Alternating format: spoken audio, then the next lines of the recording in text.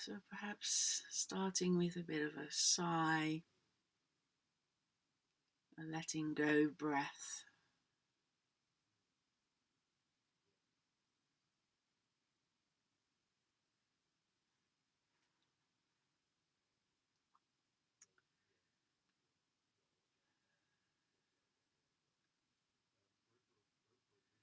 Relaxation is sometimes one of the hardest things to commit to when we're doing a practice by ourselves or at home rather than in a yoga space or on a retreat.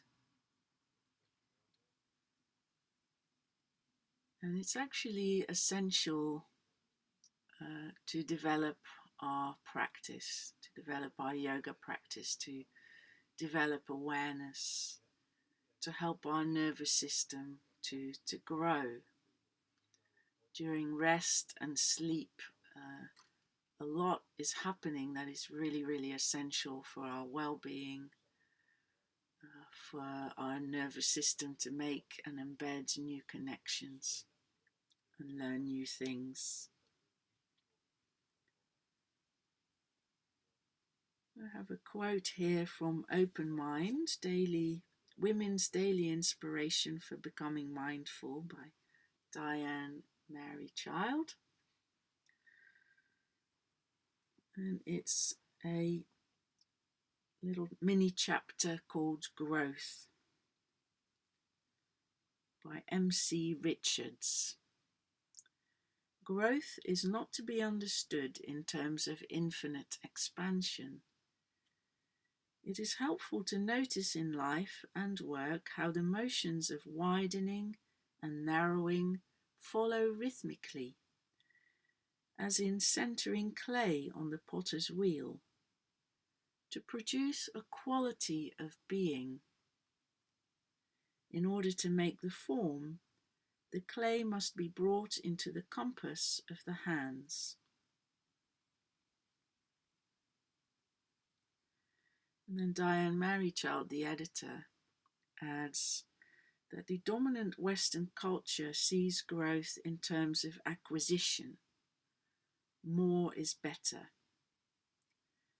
And this is thinly disguised by such words as growth, progress, development, and evolution, all of which are considered essential. And she equates it to a kind of greed. It could be greed to just want more all the time.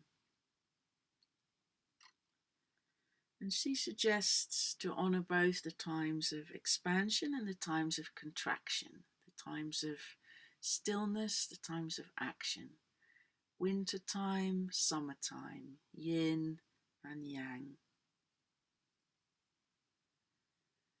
And she says to bring this understanding to ourselves on a personal level, we can look at the times we feel stuck or tired or not bothered, demotivated, and understand these times as part of a natural cycle of rest and renewal. We need times of rest and absorption, she writes, just as the fields need to rest and the crops need rotation. And when we honour these cycles in our personal lives, we'll reap the benefit. So after perhaps trying a few new things in the class, stimulating our nervous system, learning something in an embodied way, feeling it in the body, allowing the body to rest. Letting go of the form, letting go of the doing, letting go of action and effort, and replace with resting and being.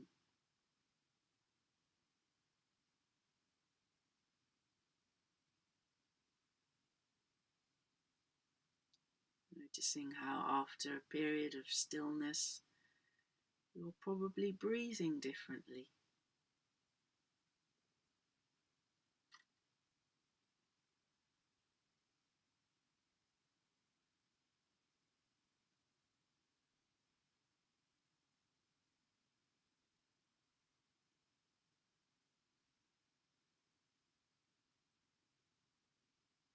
Notice how your mind is.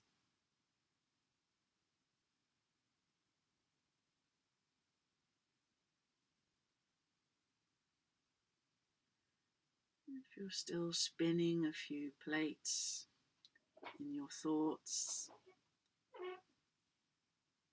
awareness of the future or the past, whatever thoughts might pop up.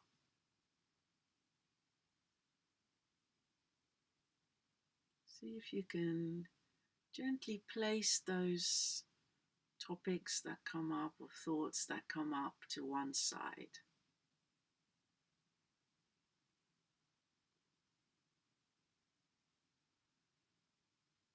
Very gently, as if you're picking up something fragile, precious, and just putting it gently to one side, carefully, cautiously. Thoughts are useful. Thoughts are often useful. They can be our allies. They can remind us of important things. And sometimes when we want our mind to rest, we simply want to encourage those thoughts to settle for a while. And they'll probably still come knocking on the door of our attention. And we can gently say, not just now, in a little while. Putting them aside. And often the more kindly and patiently we do this, the more our mind will be willing to settle.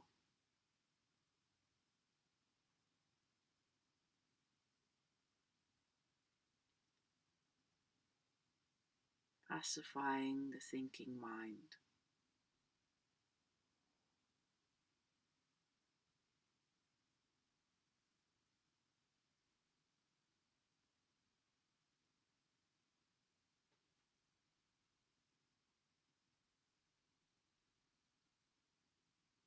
And then letting our attention drop down into the body.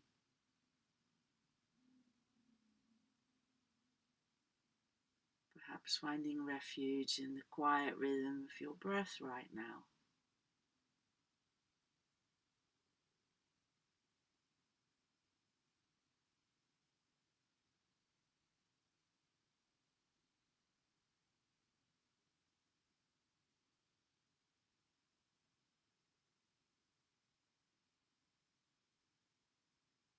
If for any reason noticing your breathing doesn't feel calming today,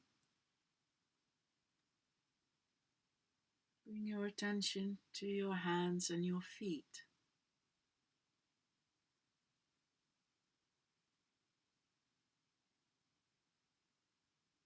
Noticing stimulation there, perhaps still an afterglow from the work we did on our hands and our feet.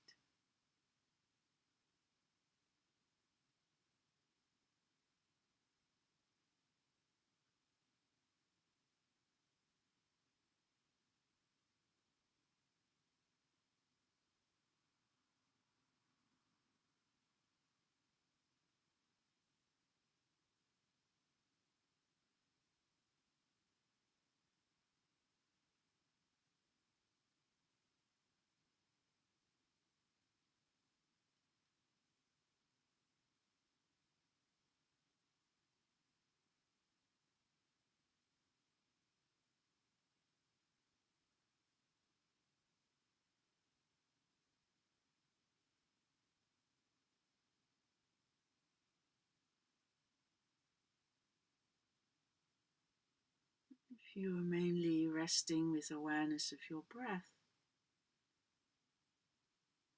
you can now bring your awareness to your hands and feet as well. And perhaps imagining As you breathe, that your in-breath reaches out to your hands, to the palms of your hands and the soles of your feet. And then as you breathe out, becoming aware of your belly, pulling back towards the center of your body, connecting your breath to your hands and feet. Breathing in as if towards your hands and feet. Breathing out, coming back from the hands and the feet to the center of the belly.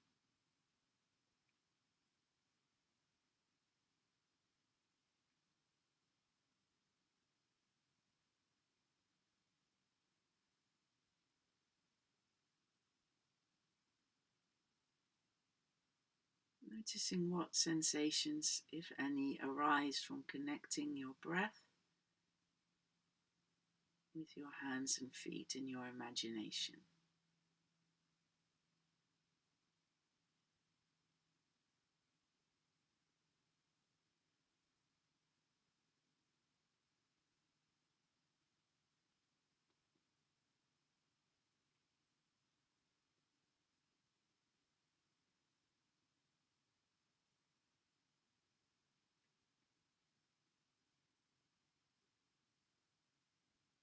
And then when you feel ready, you could breathe in a little bit more deeply towards your hands and your feet. And our hands and our feet often instigate our movements. So as we breathe in, we could start to wriggle them a little bit. And then breathing out, perhaps relaxing again.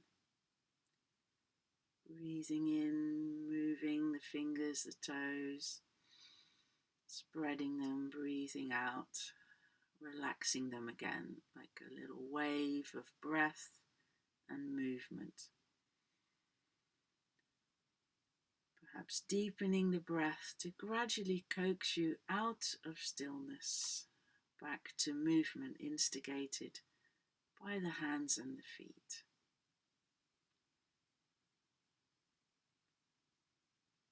Until you feel ready to stretch maybe your arms, go a little bit deeper into a movement of your legs, waking up the body. And if you want to take longer or stay still for longer, of course you can. See if you feel ready to go back to action mode.